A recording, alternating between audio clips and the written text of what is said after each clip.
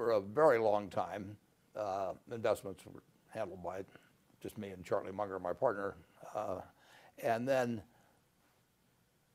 maybe 7 or 8 years ago, Charlie and I talked about the desirability of bringing on somebody, or maybe more than one somebody, to both manage money now, but also in preparation for the day that Charlie and I won't be around. Having anybody join the Berkshire family and be an integral part of investing significant money, you know, it's a big responsibility, and I wanted somebody who was going to be there for keeps. And I first found Todd 6 or 7 years ago, and Ted 5 or so years ago, and now we're all set, and they're handling $10 billion each. When we started, it was maybe $2 billion or so now. I've added capital to it, but it's one of the best decisions that Charlie and I have ever made was bringing these two on board. So just to follow up though, Warren, I mean, was it a gut decision? You said you had all these people who potentially would want to take these jobs. It's looking at what they had done and how they had done it and what kind of people they would be. I mean, I want somebody that I'd be happy if they were marrying my daughter, and it's a similar type of situation. I mean, there can't be any question about character. So Ted, I mean, this is an incredible job, right? But maybe somewhat daunting. You're managing money for and with Warren Buffett. What's that like? That's terrific. You know, in many ways, it doesn't change much from my prior world where I ran a fund, and I've always been kind of a one-man band analytically, and kind of our day job is reading, and I spend the vast majority of my day reading. I try to make about half of that reading random, things like newspapers and trade periodicals, but to be able to do that in an environment like Berkshire and be able to learn by osmosis, by being able to compare notes with Warren. We get together for lunch every Monday, the three of us, and Tracy, if she's in town, she'll join us. And to compare notes on all sorts of things. And it's mainly Berkshire culture and things that have happened over Warren's investing life. It's very special. I first was introduced to Warren, not physically, but through a friend of mine in 1979 who said there's this guy who out in Omaha that when he writes, you really should read what he writes because it's got a certain clarity to it. And I started reading it, and I've read over the years just about everything I think Warren's put out there, and to have that as a backdrop and then come into the organization and be able to interact on a regular basis, it's terrific. And Ted, I know that you met Warren through a charity Yes. lunch. Yeah. And Todd, I want to turn to you and ask you, how did you meet Warren, and also what's it like working here?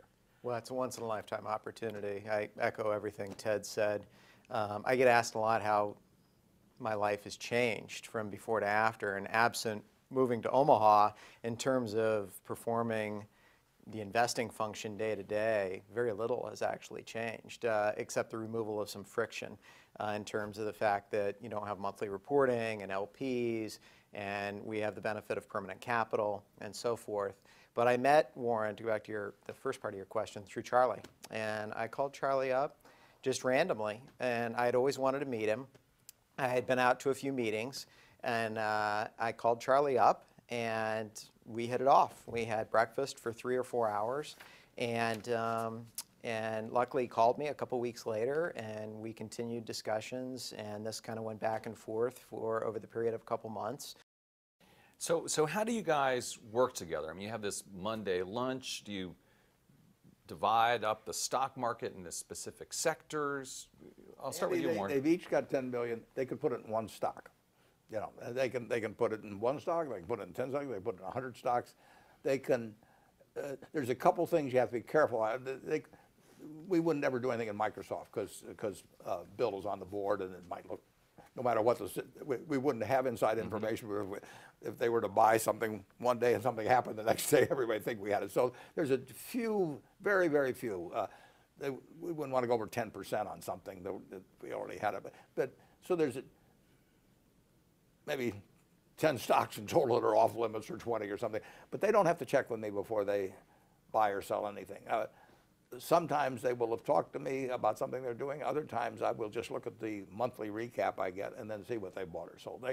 It's entirely their decisions on what they buy and sell. And diversification industries, there's no rules of any kind except avoid anything that there's a regulatory problem on. And what's your day like then? How do you...